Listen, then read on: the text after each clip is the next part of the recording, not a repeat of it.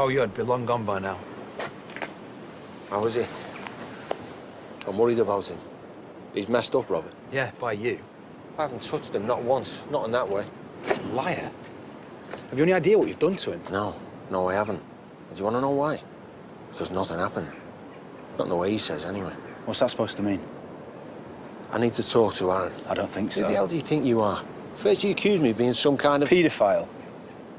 What, touched a nerve, have I? He's my son. My own flesh and blood. Yeah, that doesn't stop people like you. I'm losing my patience now. The first time he was, what, 8 years old?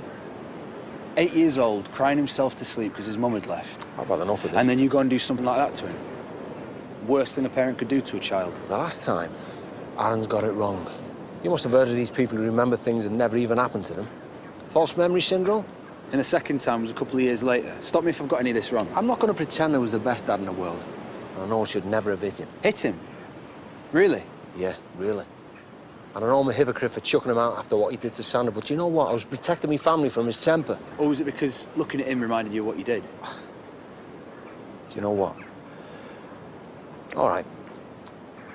Let's pretend what you're saying is true. Just for a minute. If I did what you said, then what the hell am I doing here now? Well? You thought you could get away with it? If I am what you say I am, then why after kicking him out was he literally begging his mother to move back home again? Robert, he's led you up the garden path, mate.